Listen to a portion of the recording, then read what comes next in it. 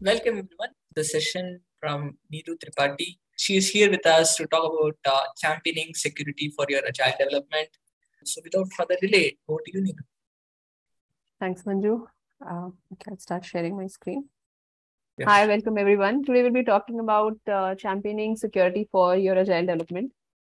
A little bit about me. I'm heading security for ThoughtWorks India. And my area of interest is continuous security, assessments, threat modeling, and everything in between. I have spoken myself at a few conferences earlier. And let's dive into the topic. So today, with respect to championing security for agile development, I wanted to touch upon a few things. First, with respect to that, what does the attack surface look like for agile development teams today? What do we mean when we say security in layers?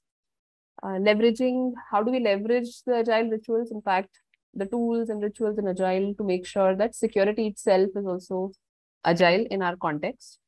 How do we build security in and get agile development teams to that level of security maturity? And finally, with respect to security programs that you have in your organizations, how do we design that keeping agile in mind so that we can make it effective? And we'll also be discussing the program outcomes for one of the programs that I designed and I drove at scale for our agile development teams in ThoughtWorks. So in the past few years, in fact, in the past many years, we have been seeing a lot of attacks, data breaches, ransomware attacks and whatnot that keep happening from time to time. But in the past couple of years, particularly, you will see there are specific categories of attacks that have gained a lot of prominence. And one of those is mostly, which we are, talking a lot about today, is the supply chain attacks. And out of a lot of other attack categories, I believe that from an agile development standpoint, or in fact from a development standpoint in general, it's important to understand why these things are happening and what are the causes for some of these when they're happening in the real world. So, for example, and it's not a specific thing that is leading to supply chain attacks, because it's a very complex sort of an issue which gets exploited and successfully so in many cases in many organizations. Sometimes the reason could be, for example, insecure pipeline components which are in use, which could then be exploited. So, for example, in case of CodeCurve, it was leaked credentials in their Docker image, which then, led to attackers modifying the bash uploader script and going ahead from there. And it did impact, hundreds of their customers.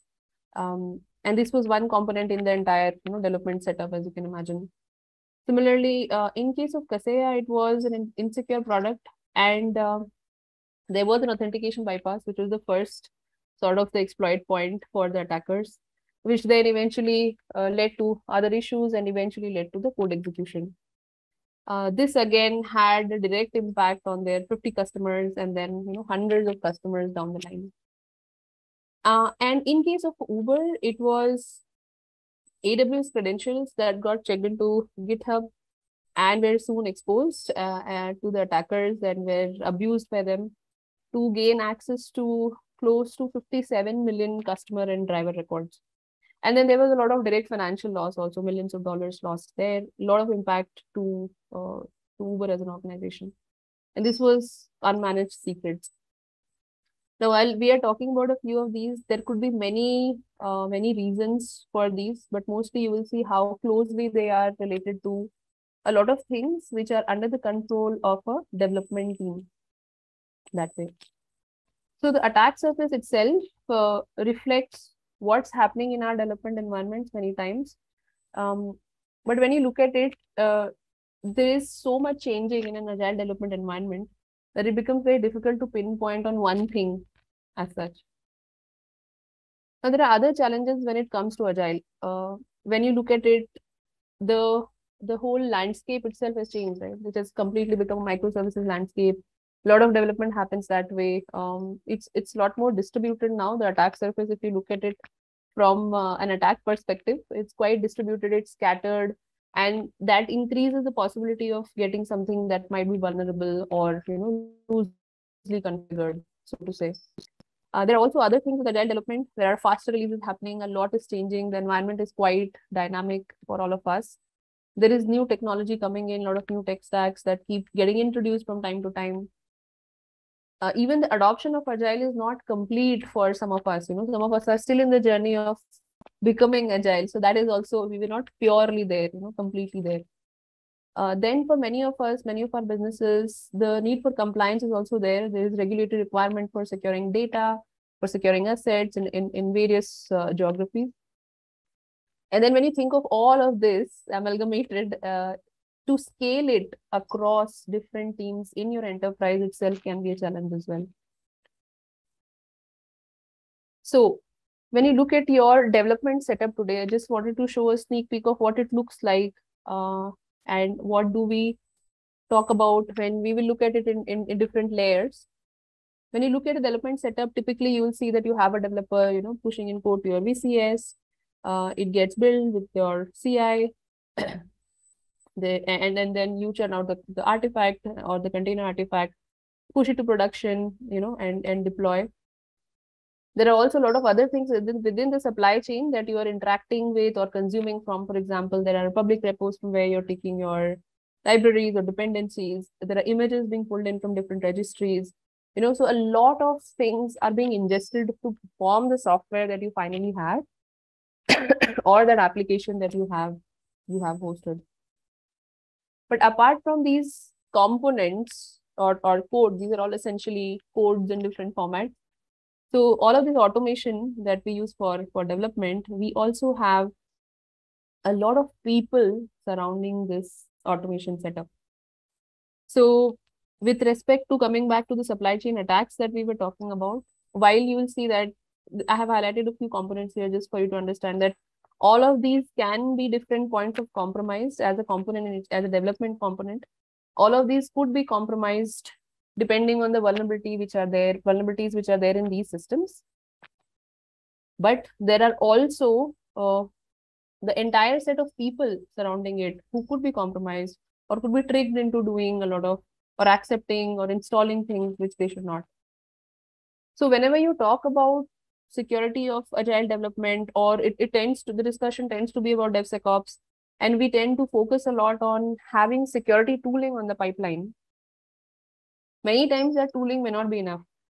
Now, the security tooling on the pipeline helps you identify and detect vulnerabilities in the code that you're writing. And essentially in different ways, right? With SCA, with SAST, and all of these other tooling which are there in the pipeline. But that may not be sufficient for a lot of these other attack scenarios that you keep hearing about today, or which are so successful today. For example, logic issues in your product, which can be exploited, session issues, supply chain attacks that we keep hearing about, social engineering, phishing, endpoint issues, hardware, software issues are there. There are 0 days which cannot be accounted for as well. Right? So for all of these, we'll need to look beyond the security tooling which might be there in our pipeline. So how do we look at it? As a development team, in fact, even as a security team, the idea is that you look at it in terms of layers. And I've tried to loosely break it down into different layers here. So you would have the people layer, network or cloud. Excuse me, the environments which are there, the infra components which are there, your supply chain, software, and your custom code as well. Generally, the layer on top impacts and when it is compromised, can impact the rest, one or more of the layers below. That is also one of the reasons why the people layer becomes one of the most important and most crucial when you're trying to have security in place for agile development. So with keeping people in mind, what it is that we should do, this is particularly for security teams that I wanted to call out. When you start setting up security for your agile development teams, it's important to understand, first of all, their development goals. What are they trying to develop? What is the business about? What is the time to market you're looking at? What are the OKRs or business objectives that are defined? What are the performance markers that the team is trying to get to? Apart from the business side, also understand what are their technical challenges and constraints. Those would be a lot of things, particularly some crucial ones from a security standpoint will be to look at, for example, how do they manage dependencies? Do they have secure pipelines? What is the kind of tooling that's available currently? What automation is missing for the teams? Where there is a PR process, where are there any gating constraints for them already in place? Things like that. And I think one of the most crucial things to understand, particularly for security teams, is that agile development as a process is very informal. So whatever solution that you come up with or you introduce for the teams should be highly optimized, and it should also be very lean. Think of it from the perspective of what they can do on a daily basis. When they take things up, they take up controls or establishing controls in their development environment. The other thing to look at is, now this is something that all of us can look at, whether you're security or your dev teams, is to leverage the agile rituals. So one of the most prominent and best ways of making security agile in an agile development environment is to leverage whatever it is that you follow in terms of agile rituals. So for example, if you are looking at sprint or iteration planning meeting, right, this is a ritual that generally happens at the beginning of your iteration. Think of what it is that you can tie up with this particular event, which invariably will get done in the course of the iteration. So for example, this is an example from the SecChamp program that we were driving. We had taken the teams through the entire process of performing the agile threat modeling, coming up with the right kind of threats from it, and so on and so forth. But then we had the question of, okay, when do we do it? So it's good that we know how to do it, but when do we do it in the entire iteration? So this was a time when we figured out that in the iteration planning meeting will be the place where we'll actually schedule the threat modeling. We'll pick up a bunch of features and schedule the threat modeling for the team to do. Similarly, you have other things like stand-ups. You could use it for prioritizing security tasks or thinking about or talking about the acceptance criteria with respect to security. In sprint reviews, if you're doing manual reviews, for example, manual code reviews, you could also combine them with security code reviews, where you could look at logic issues and other things which your tools will not catch, or vulnerability scanning results and things like that. In retros, you could think about looking at pen test findings if you have any, and also any recurring threats, because, for example, entire iteration, you would have done threat modelings. Now, if there are any recurring threats that are happening, this might be a time to look at it. When you're doing your showcase and you are, for example, demonstrating the stories that you have already developed, it might be a good time to look at edge cases from a security standpoint, or security integration issues with other components at that time. And in fact, we have seen this work wonderfully, especially when you bring that mindset also for the business teams. So, for example, when you're doing showcases, you would have your business teams also, or your clients also alongside. It should not be just the security expert or the SecChamp asking these questions. The group should be collectively thinking of, what if scenarios where something could go wrong from a security standpoint. If you are into backlog grooming, also look at prioritizing some of the high critical security bugs which are there, which may not have been picked up until then, or any foundational security tasks which you may not have picked up by that time. Apart from agile rituals, it's also good to leverage some of the agile tools. And I think one of the best tools in terms of agile development is the project dashboard. So it looks roughly like this. I just roughly put it together. Like you will have a backlog, and then you will have in progress items, who's working on what, and you will have your bunch of stories or tasks or bugs or, features called out in this dashboard. Now, while typically you will have all of this from a functional standpoint, you need to think of whether, as a development team, are you looking at security as a part of the project dashboard or not? So, for example, if you are, so it would look something like this, where you have the stories that you have already developed would have taken care of your acceptance criteria from a security standpoint. You'll have your security validations all not just coded for, but also tested, by the time it moves to done. Similarly, It would also be a place where you have prioritized any critical or high risk security bugs that you have identified, any threats that have been identified, and all the stories, features would take care of, security validations if that needs to be a part of it.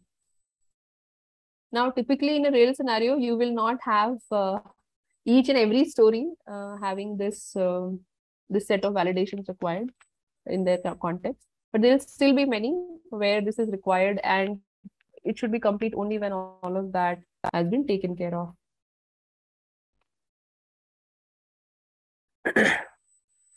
So now we'll talk about building security in. So what are the things as a development team that we can do when we are trying to build security into the product, rather than have a pen test team come towards the end and do some testing and go away, and then next time they come in the next quarter or maybe the next year. This is also what I have realized is one of the fastest ways of doing security in Agile is when you start thinking of it much earlier from the very beginning itself, because there is no designated separate timeline or period for security to happen. So from that perspective, if you look at your development setup, like we discussed, we always talk about vulnerability detection as one of the items. Is one of the fundamental, parts for you to look at. So you would have maybe your SAST tooling, DAX tooling, SCA, container scanning, and so on in place to be able to detect vulnerabilities in the product itself. But there are some other practices which generally we consider as functional that will help immensely with security. So for example, starting with a secure source is very important, like having secure baseline images from where you can pick from when you're doing development. Or for example, you have a repo for your private repo for your dependencies, which you can pick from. In some cases, although you need to be careful, because when you pick from there, it could be that, so for example, many times we have seen that we are doing dependency checking, and then there are dependencies which are not upgraded yet. So if you have such private repos that you're using, it's important to keep it updated over a period of time. Then you would also ensure that you have, software asset inventory or, a bill of materials that gives a very clear visibility of what you have in terms of libraries and dependencies for your product. And I'll give an example of the recent or not so recent Log4j issue that happened for many of us.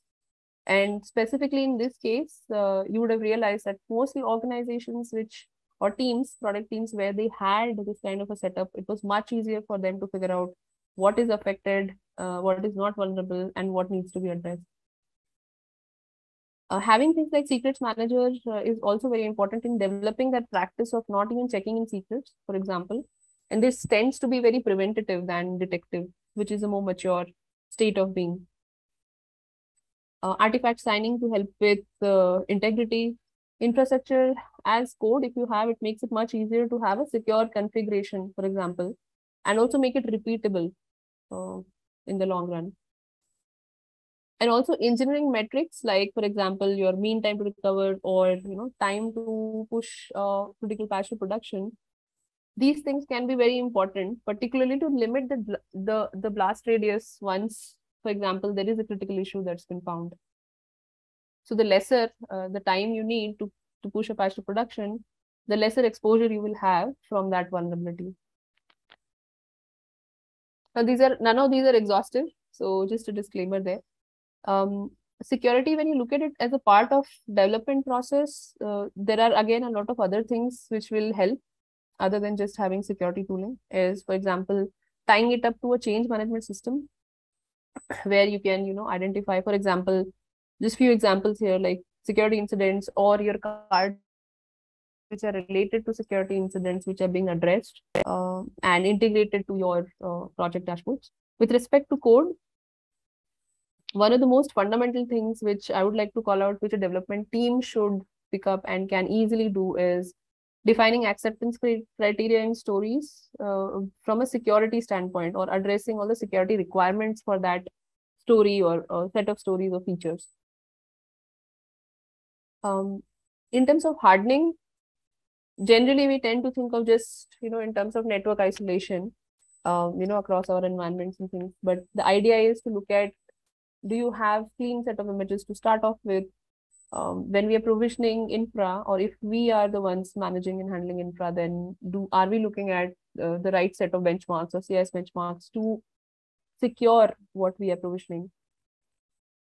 Vulnerability management itself is a big area, like I mentioned, and this is actually way easier to do with the help of security tooling that's available today. There's a lot of variety for various tech stacks that's there, which can be picked up. But as a development team, what adds that extra edge is to be able to define clear set of DevSecOps KPIs for yourself, or SLAs for example, addressing or fixing any high critical issues that are identified from this security tooling. And of course, adhering to that over a period of time. With logging and monitoring, generally because that tends to happen towards the end of our development life cycle, often a lot of things are ignored. Some important things which I commonly see are missing are, making sure that you are capturing the right kind of security events or auditing events, which in the case of an incident will prove to be helpful for us. But also looking at targeted alerting. So are the alerts going to the right team at the right time with the right set of, parameters identified? Now, at the product level, this can mean different things. So generally, you will know that in a product, you will have business objectives that are defined and which are tied to the results that they're looking for. Many times it would be the business objectives or, performance objectives which are clearly called out in the beginning itself, which pertain to, the product releases. Excuse me. The idea is here to go one step further and, if possible, define. So depending on what is the need for how much security is required for your product also, and the kind of data you're dealing with, and kind of product you have, it might be a good idea to also define your objectives with respect to security at the product level. If not, at least have the KPIs defined for security in terms of what you want to meet in your release timelines. One good way of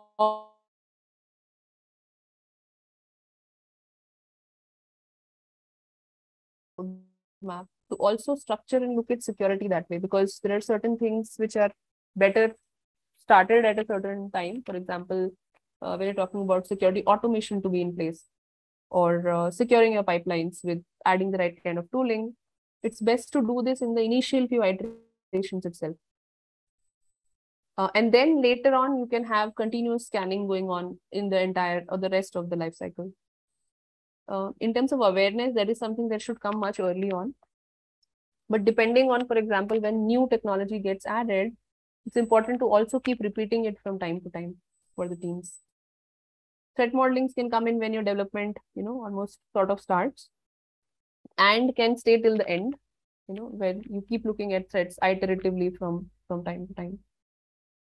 And then also account for more milestone specific security events. For example, you may have pen testing being performed prior to release. You may have audits, which will happen for your product, and all of that need to be accounted for. Not just for the event itself, but also for the preparation, because practically these things require some level of preparation as well, some level of self-review. And then afterwards, when there are issues or findings from there, also time is required for fixing them, or addressing them.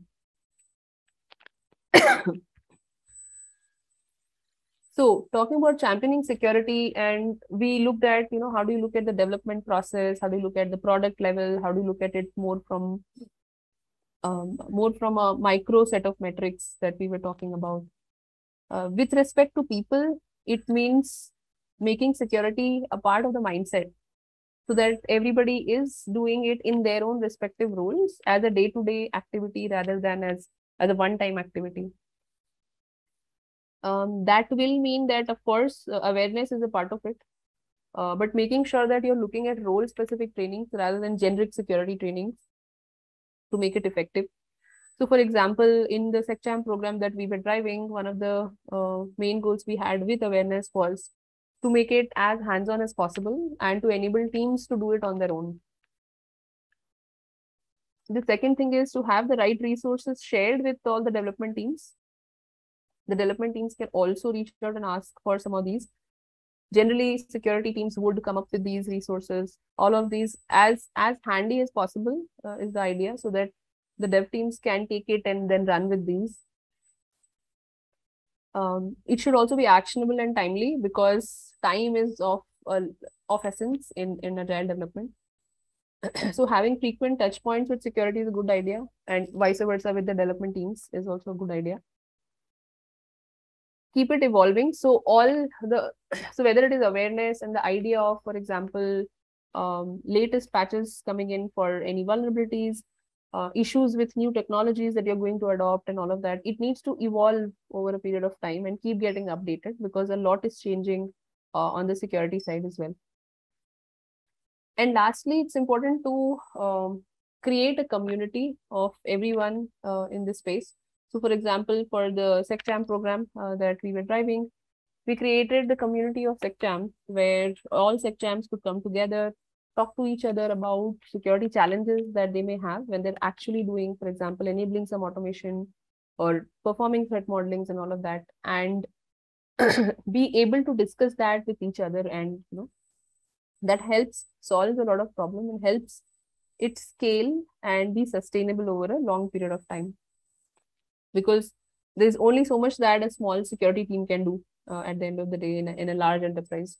So this is a very good and efficient way of actually scaling your security initiatives across the agile development teams. So to put it simply and a little more visually, when you start off with your the development lifecycle, essentially have education as early as possible, have the right kind of awareness for different roles in the team. It could also depend on the tech stack that you are going to pick up, right? So it could also be language specific. So when you're talking about code security training, it could be based on specifically the code that you are, or the language that you're going to pick up. In the design phase, focus on identifying threats early on in the life cycle. Excuse me. When you are creating your backlog for the stories, it's important to also add everything from a security standpoint there. And this should include, for example, the threats that you might have identified. Generally, what we do, or what we did for the program, was once we identified threats, we would convert it to the right kind of story, or for example, security task or bug, or a different category, because not every issue needs to be a story or a feature. And then add that to the project dashboard. This needs to be prioritized and then addressed by, for example, by allocating a dev pair who could then fix or address these issues. During development, leverage as much as possible all the security automation, security tooling that you may have. So that could be your SAST, your SCA, DAST, container scanning, and even infra security review and all of that in a most automated fashion. But the idea is that towards the end of all of this, you are, as a team, come together and retrospect on or reflect on what are the issues, analyze, see what are the recurring, for example, threads, recurring findings from these scanning tools and all of that, which can be avoided in the next iteration. This could be, so this feedback that comes in from this tooling or from the threat modeling and other things that you've performed can be added as a part of security unit tests in some cases. Not in all cases. In some cases, you could add it as an acceptance criteria in these kind of stories, right? So that right kind of validations take care of these issues from the get-go. So finally, with respect to the security program that you may have in your organization, how do you keep Agile in mind when creating that? So many times, we have different kinds of programs in different organizations. So in your context, it might be different. But essentially, it's important to look at different kind of teams. For example, if different teams are using different tech stacks or have different compliance requirements, that's possible for different products. Then pick up a variety of that, see how your program suits or is effective for each of those. To have the right kind of teams and when you are designing a pilot, particularly in your program. When you're thinking of the awareness aspect, make sure that you're thinking of awareness which is more effective to create that critical thinking with respect to your program goals. And it is very practical for the Agile development teams to pick up and run with it. When you are at the execution phase for your program, you should look at, of course, implementation of controls, but how can you do that collaboratively with the developers or dev teams? So dev and security need to work collaboratively when we are specifically talking about security programs being run for dev teams. And it's also very important to keep it lean so that it can be picked up by the teams themselves. When you're doing the governance and you're looking at the metrics, keep the metrics simplified with respect to your program. Metrics should be such that can be measured by the development teams themselves and also by the security teams. But the idea is also to keep it transparent in a way across teams, so that drives a sense of competition. It's healthy in a way that you can see and measure it on your own as a development team, and then of course improve it over a period of time. It's important to keep getting feedbacks because the agile development context itself keeps changing a lot from time to time. So for security teams particularly, it's very important to keep getting feedbacks from time to time. Lastly, when you are thinking of scaling your security program across the development org, it's important to simplify it as much as possible, to make it very handy, to have the right processes in place, which can be, right processes and the right tooling in place, which can be picked up and the teams can own it on their own. But also make it a part of the culture, make it a part of the practice so that it can scale easily, effectively across all the teams in your development org. When you're looking at the maturity of your own team, for example, your own the agile development team, or as a security team, if you're looking at the maturity, it's one part of it is to look at the specific metrics that we've been talking about. So it could be number of vulnerabilities which are being detected through the tooling that you're adding, or number of critical high risk issues that are being fixed, and how frequently by these teams, rate of implementation and all of that.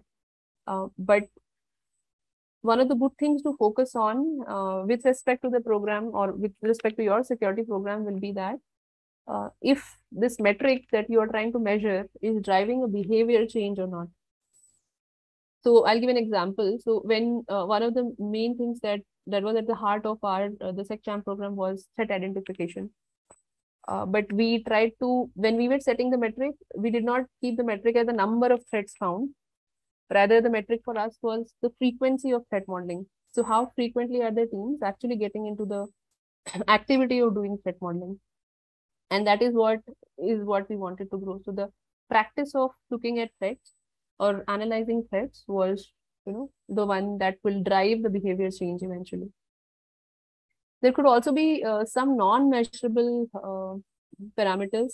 For example, how proactive are the teams with doing security, right? So, for example, in our case, it was while they're looking at threat modeling in the design phase, some of them would proactively go out and ask the businesses or the client around what are the specific security requirements around a set of features or in general for the product. So overall, all of this together will give you a unified picture of the actual security posture of where you stand in terms of security maturity. So to quickly discuss some of the program outcomes of the SecChamp program that we were driving. This was for close to 200 SecChamps at that time. There are certain things that we focused on in every phase. In the kickoff or onboarding, we focused on nominating the SecChamps, which was to be, SecChamps who are actually passionate about security, so that it became more sustainable for us. With awareness, we focused on keeping it hands-on and keeping the threat modeling as way more agile. So we reduced the timelines to, close to 1 hour, 1.5 hours for project level threat modeling, and for feature specific threat modeling to 45 minutes. In execution, we mostly were focusing on having more concrete actionable tasks for the dev teams to look at, or in this case for the SecChamps to look at. In case of governance, we made sure that we are collaborating more with developers, we are meeting them more often. And what we are measuring points to a behavior change, like I mentioned just now. And when we were scaling, the idea was to build a community where they can interact with each other, share those their own security challenges, help each other solve it, and also own their journey as a security champion. So this led to us proactively uncovering hundreds of threats very soon, addressing most of these high critical issues that were identified as a part of threat identification. The SecChamps became the security point of contact. So they were no more just doing threat identification, because once they matured to a certain degree, they started looking at a lot of other things like security automation, what needs to be put on the pipeline, and a lot of other things. And eventually, the push model changed to the pull model for us, where earlier we were reaching out to teams for enrolling in the SecChamp program. But soon, once this got established, we started all the new teams that were forming were actually started reaching out to us to become or to enroll into the program itself, which made the job much easier. So as a small security team, it's much easier if people are reaching out to you for all of this than you reaching out to all different team, depending on how many teams you're dealing with. So yeah, that's the benefit that we saw of driving it in this manner. So lastly, with respect to Agile in mind, how do we champion security? Focus on individuals and interactions over, following set standards. Traditionally, we have been doing security in a very slow fashion. In an Agile setup, it's important to focus on the interactions that you have. Focus on a working security model than having elaborate processes or elaborate documentation for things. It's important to go via the route of collaboration. Almost always helps and is almost always effective in an Agile development setup. And lastly, it's important to respond to change, because the Agile development environment is quite dynamic, particularly from a security standpoint. So you should be able to adapt and work with the dev teams to come to the right working security solution for your Agile development teams.